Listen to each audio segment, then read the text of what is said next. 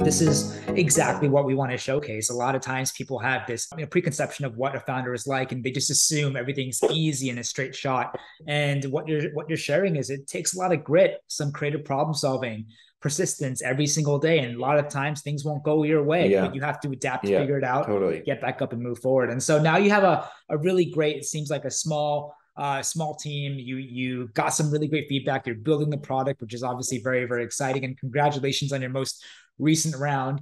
So Thank even after you. kind of going through that a little bit, and like what's your kind of philosophy of hiring and recruiting now? Like, why do you think your company RevUp is something that people should kind of really seriously look into if they're looking for a new job opportunity, especially in an industry where there's so many other early stage companies out there, right? So like Yeah, what's an X factor of you guys or something that you feel like makes you special or stand out?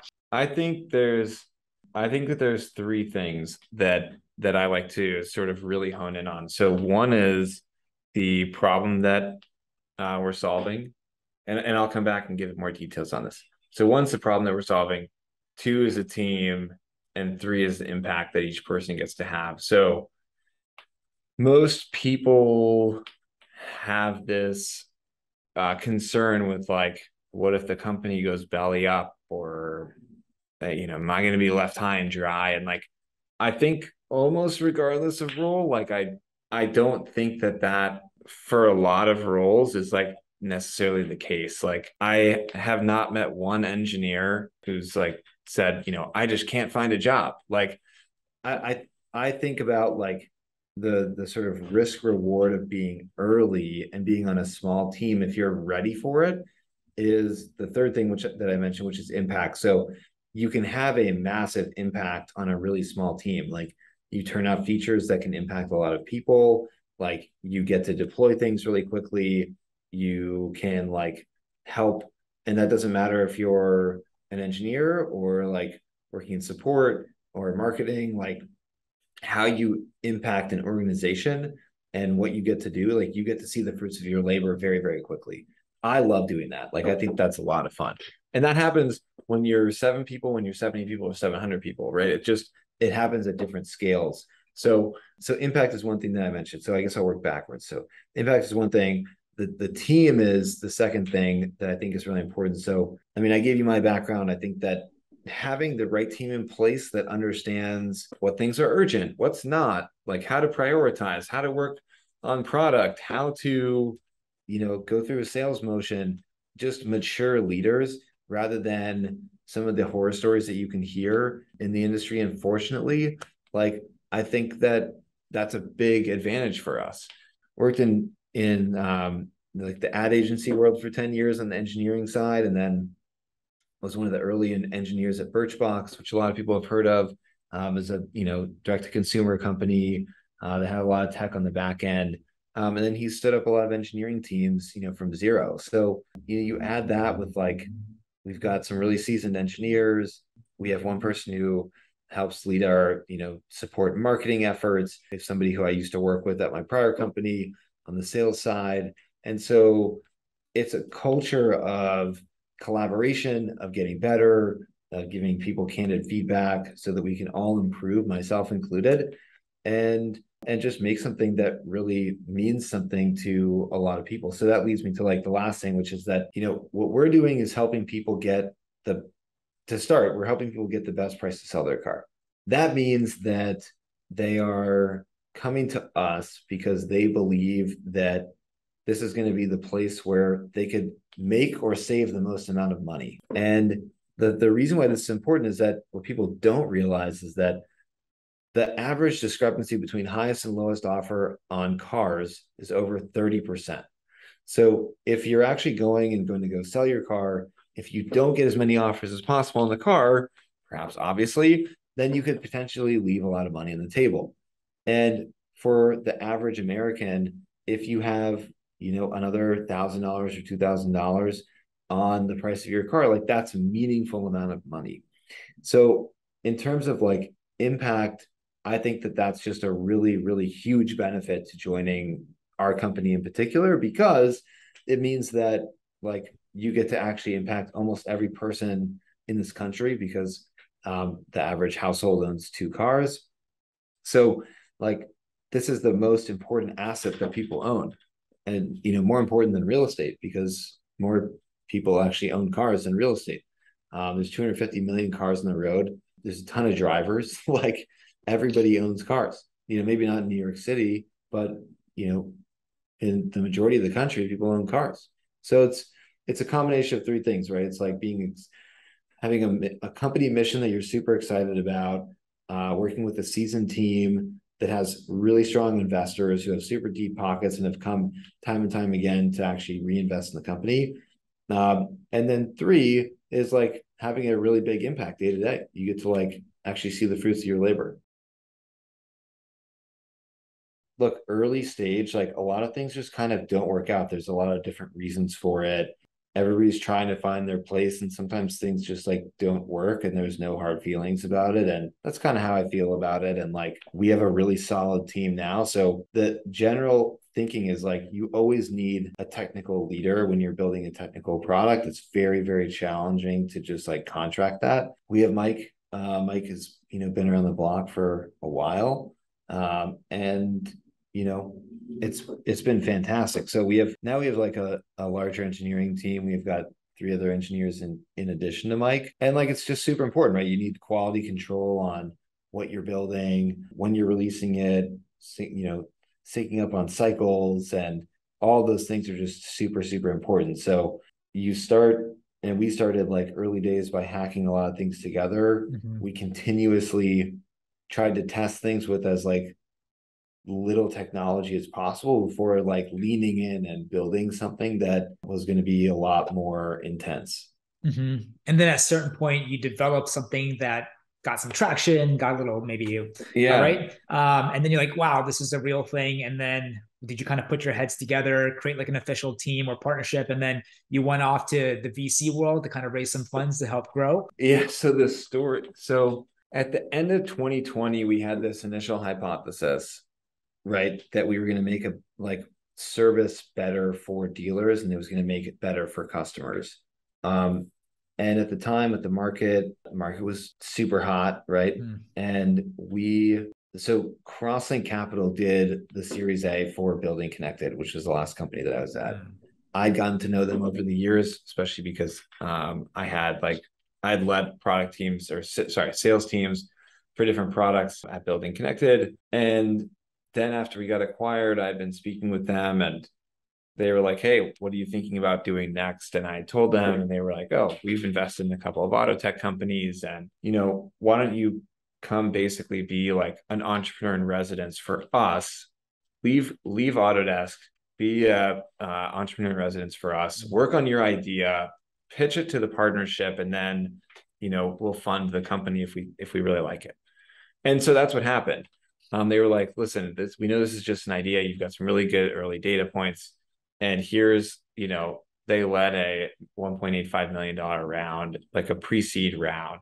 And that was awesome. Like they're great capital partners. And then fast forward, we had kind of like weaved through and found some different things that worked and didn't work. Here's what we learned. Here's like what we think is like the future and what's next. And so that became really crystallized for us 10 or 12 months after they had done the initial funding. And so we were thinking about, okay, what's next for us? Like we need to go and now raise more money. And they, led another round of funding for us, which was $3 million, which we closed in April of this year. So we raised 4.85 total. It's kind of like, we think about this as like one kind of like larger seed round that they've led. And they're just an amazing, amazing partner for us. They got really excited because at, the end of last year, we had some very strong early data points. So we were finding that, we had this thing where we were like, okay, we built this product for service. People are coming to us to help get, their car serviced. They're giving us feedback. They really want to find a better way to like value their car, figure out if they should sell the car, etc. What do they do? Right. And so like we basically piecemealed together a lot of sort of hacky pieces of technology. We used some stuff with Typeform, used a bunch of contractors on Upwork, and effectively said, let's see if we can get people the best price to sell their car. We'll do this all via email. And the response rate from people as we like advertised this a little bit on Facebook was incredibly high. So there was a super, super high need. Like the point to me that like flew off where things kind of flew off the shelves was that we put this really high hurdle in front of people. We made them fill out a 51 question form about the condition of their car, and 45% of people filled it out. So the like conviction that we had was really strong because people were so compelled to like go through this journey because of the value proposition that we have. Sure. For a lot of the listeners in our audience, so you, after college, you went to real estate finance. And I think that's something that a lot of people do, right? They go into finance, they go into investment banking, some go into consulting. And so for your experience, like how was that transition to get out of that world into like this, into the tech world? Did you just cold apply to companies? Were you headhunted? Was it through your network? And what sort of maybe transition or ramp up period were there, if there was any? I had met somebody who had started companies before, and he and I worked on a bunch of different ideas. You know, I said we learned a lot of things not to do. So we built a product without doing like, this was in 2011, 2012, right? So like we built a product without doing any user testing, which was stupid. We were like, we're, you know, Steve Jobs, and this is just like what needs to exist.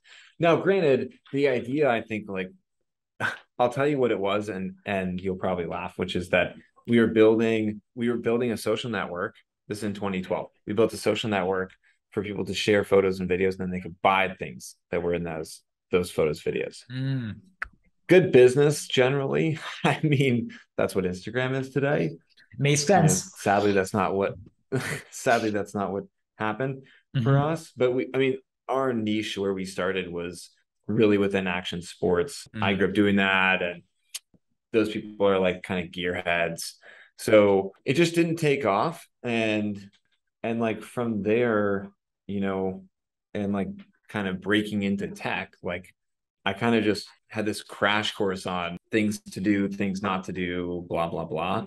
And because of that, I was in this fortunate position where, for better or for worse, like I had a good story of, you know, I'd started a company, it didn't go as planned.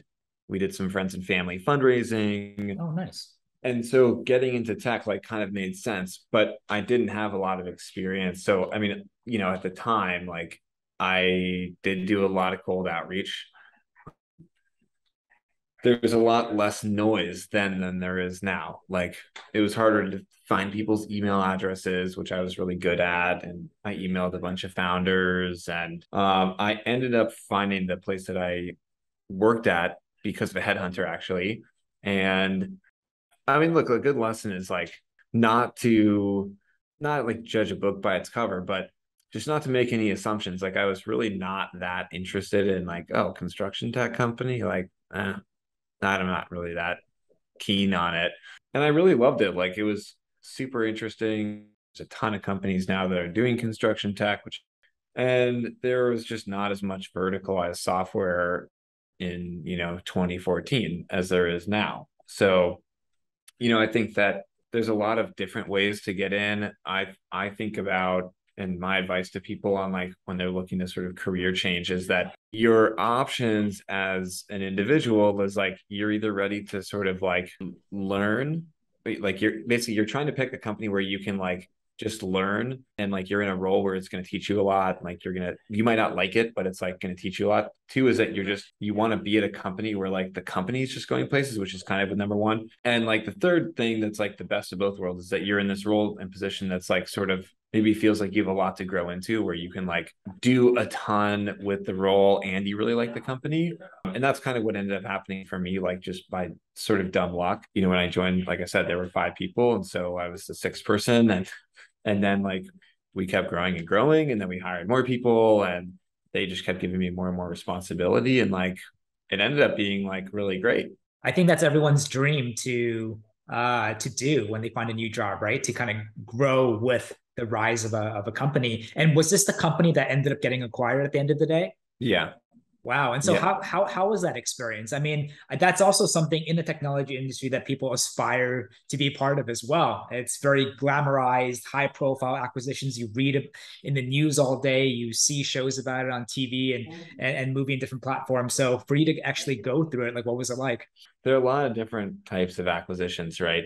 I think that where we raised $57 million, we were acquired for 275. So in terms of like an outcome, it was a really good outcome, just like plain and simple, right?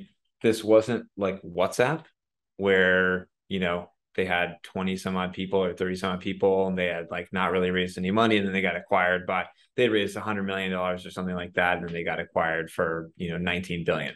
Like that's like a totally like outside of, regular sort of normalcy, kind of thing. So that's different. So this was a little bit more straight down the middle acquisition. And like, look, it was wild. I don't know how else to say it, right? Like with certain acquisitions, you can't actually like the executive team, and oftentimes it might just be the founders can't actually legally say anything until the deal is penned. And that was like the case with us. So we came in one day to work and like they literally were just like, congratulations. There was like champagne sitting, like people literally had no idea what was going on. It was like, it was weird. So that was definitely odd for a lot of people. Like I had some inclination that something was happening, perhaps. And then we had like, the news kind of got broken. It was just like a surprise. I think that you go through these phases like emotionally with this, right? And everybody's is very different. So when you think about the growth of the company, like when I started, there were 5 people. And for me, and like those people that were early, like it was more than a job, right? Like it just was. Then you get to, there are different like kind of cliques that I think about, right? So then there's like 10, you're still this core group. Once you get to like 25, then you start to get people who are still hungry and they're excited to make an impact and stuff, but you start to specialize with your roles a little bit more. So you get from 25 to 50, you double the size of the company. People care, but now you're really hiring people who like, this is a job to them, right? They were at other jobs before. And then you go from 50 to 100, and then really you start to like accelerate even further. And I haven't been at a company that has like accelerated really fast past, 250 people necessarily. We were kind of merged with other companies that were like large orgs. So we went from basically being a 250 person company to kind of a 1,200 person company within a 10,000 person company, which was definitely very different. But the the majority of the people that we had been hired in the last year. So we hired like 100 people in a year, which is a lot of people. But I mean, like the feeling was it's just kind of interesting, right? You go through this wave of emotion. For me, it was like, it was a lot more than a job for me. I was kind of like living and breathing that. And that was like what I had. I, wasn't married. I didn't have kids. Like, I mean, now I do have those things. So it's like totally different, right? And for a lot of people, it was just a job. Maybe they had joined a year prior and they were like, wow, well, these things kind of happen, right? So certainly in San Francisco, that's kind of the like allure, and certainly was at the time being there and working there.